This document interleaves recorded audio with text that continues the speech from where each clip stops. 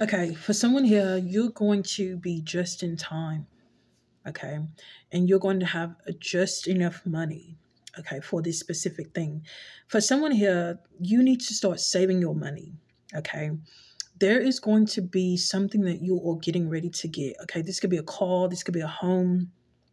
What I see is you are going to have exactly enough. There's something that's getting ready to happen where you are going to want to get this specific. I feel like it's a place, okay, like an apartment or something, or like a house. You're going to have this amount, but there is going to be some warfare around you getting this specific place, okay?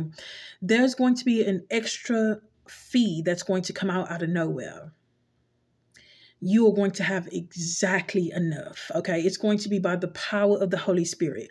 There's going to be a lot of warfare coming against you regarding this place because this is a beautiful place. I'm saying a place for someone specific. This can be a car, okay, a payment. This is going to be somewhere that God desires you to be. Okay. You're going to be just in time. For someone here, you probably don't think you're going to have enough money to move. You probably don't think you're going to have enough money when it's time to get this place.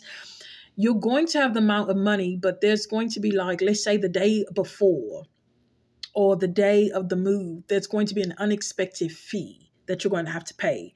So you're going to feel like all odds are against you or something. Like you're going to feel like, oh my God, but you're going to have the money. You're not going to have to borrow the money.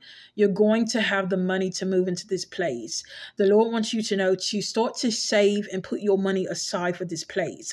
For someone here, you don't believe that you can afford this place. You are going to have the money. Okay. Very important word, direct word for someone.